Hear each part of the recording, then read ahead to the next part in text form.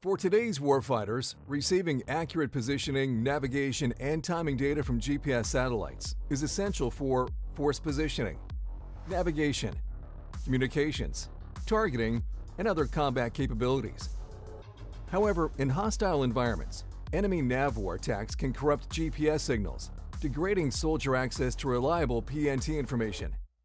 Trx Daps Ii is a next-generation navigational tool developed for a U.S. Army program of record as a replacement for the DAGR. Daps Ii equips dismounted soldiers with a continuous source of assured PNT information, even in GPS-challenged environments.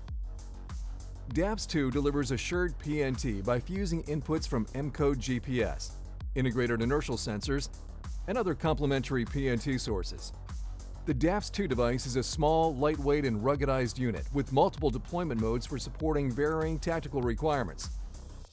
Daps Ii seamlessly integrates with the Net Warrior Ensemble, delivering assured PNT information directly through the soldier's ATAC interface.